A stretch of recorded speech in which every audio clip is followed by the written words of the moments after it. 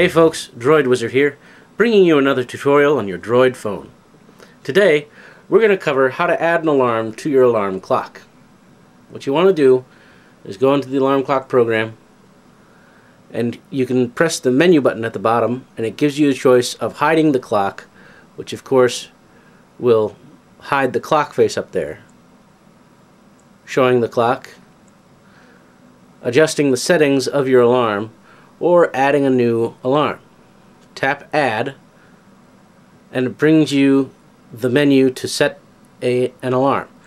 Choose a time. I'm fine with 8 a.m. Press Set. You can change the ringtone to what you like. Tap OK. And when you're ready, press Done. And now you see that we've added a fourth alarm to the phone, and it's already preset to go off. That's all for now. I'll bring you more tutorials later.